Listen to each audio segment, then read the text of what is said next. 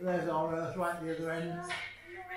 And so you've got the 4 rocky planets close to the Sun, and then the 4 gas giants, Jupiter, Saturn, Uranus and Neptune.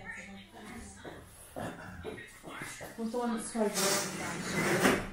Oh no, yeah. So that's the furthest away over there.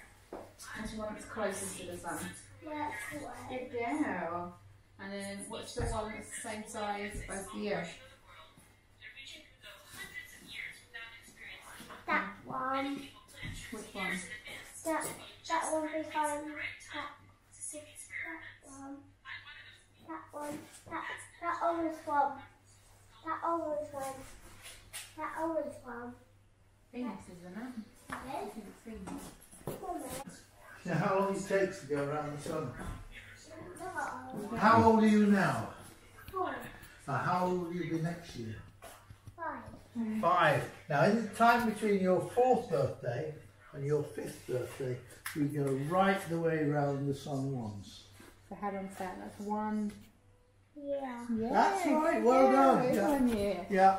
Ah. If you go on the internet, go to NASA and look for ISS Live View, and you'll find that. Oh, we have to do that. That's really cool, isn't it? You can also, if you go and look on the website called heavensabove.com, gives you like a Google map, and you put in where you live, and then in the field next to it you key in ISS, and it will give you a little table that shows you for the next 10 days when the International Space Station is going to be going over where you live. Oh, I like that. Heavens Above. Remember that? Heavensabove.com. So we did it? It belonged to my tutor that taught me my astronomy in the 1960s. Oh. And I looked after it for him and kept it set up for his first year students. He ran a 4-year astronomy class, and I went to him for those 4 years, in fact for not more than that, and looked after this for his first year students. And about 1980s, he was in his 70s and he couldn't climb the stairs to the tower where it was in the dome of the church. So he gave it to me, and when I retired I built it here. Oh. But we went across to a digital planetarium about 7-8 years ago. In fact, no, longer now, it's 10 years ago we put the new one in. These little dots are the stars, and then you join up the dots, it makes a little pattern, and it's called a constellation. Now, if you look over here, there's some more constellations. Can you see? So the little balls are what would be the stars, and if you look and you joined them up, that's what the shape they would make in the sky. Below the Earth, below the Sun, so we don't actually see it. Because remember, the moon's lit up by the Sun. Yeah. And therefore, if it isn't lit up, we can't actually see it. It's there, but we can't see it. So that's new moon, and then we move on a little bit, and the first thing we see is just from here in the afternoon is just a very, very faint crescent like that. So what we actually see in the afternoon, you've probably seen it going home from school, you actually get the faint crescent moon.